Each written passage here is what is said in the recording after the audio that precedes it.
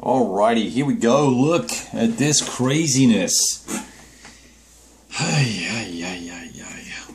I've not really played a lot of the Great Battles of History full system, and as such, messing around with the units routing off the board and things like that adds some more flavor to it. It's kind of cool. It doesn't really change the net impact. You know, perhaps here we'll see a leader try and do some rallying.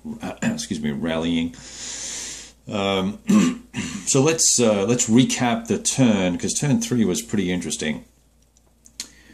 We had, a number of little actions with cavalry up here that cleaned up a SK skirmisher that was goofing around here. The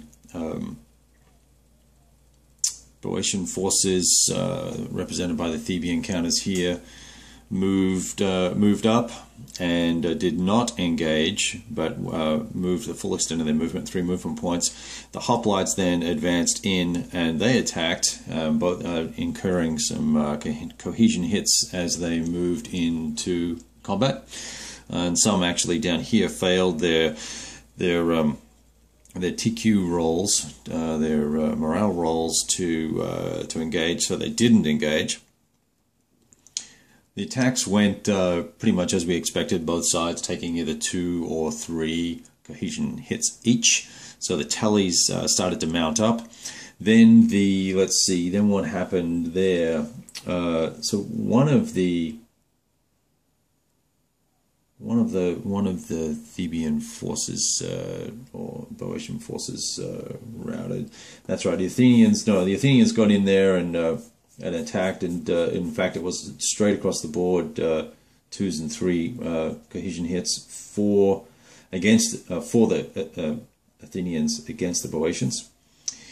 Then we had momentum, in which the Athenians used the cavalry to clean up those SKs up the top there I'd mentioned. And then the Boeotians activated their hoplites as the last chit for the turn, and that's where we saw the mass of losses here, because these guys had incurred 1 cohesion hit extra to get up to here, and then they advanced in and had combat. That put them at 3 or 4 cohesion hits each, I think.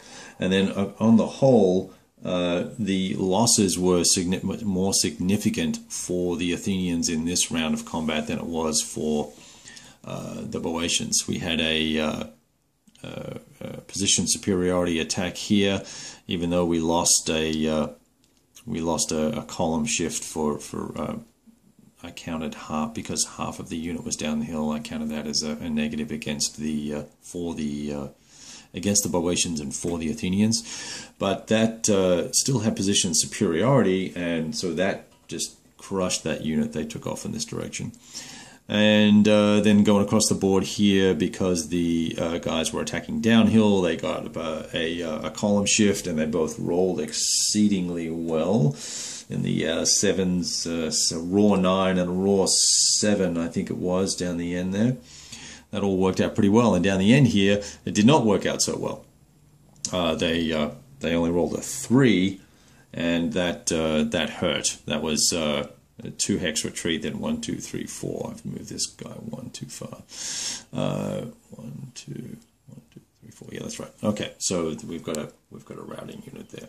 So that's kind of the status. Now, once all these guys come off the board, I'm going to have to look at what the rout levels are supposed to be for who wins. It's looking ominous for the Athenians, but they do have 2 very strong units here. Likewise, down in this corner, we still have the double depth unit, which got all bogged up around its own skirmishes. I was trying to be clever there, and it's in a bit of a pickle. So next turn, it may not even get into the fight before the battle is over. So next turn, I'm thinking if the Boeotians win, we will probably activate the skirmishers or the cavalry, probably the cavalry, to get them out of the way and allow this double depth unit to come and hit this guy. Or activate the skirmishers and scoot them over this direction to start trying to protect this flank a little bit. I probably don't want to move any of these hoplites. I want to let them all recover 1 or 2 cohesion hits in the in their turn, in their initial activation. And in fact, that may be what I'll do. The initial activation will recover here. Otherwise, we're going to lose two units if they're attacked. That might make sense. All right. Anyway, we'll see what happens. It depends on who gets initiative. These guys, if they get initiative, it's pretty clear what they'll do. They'll start moving in from this direction here.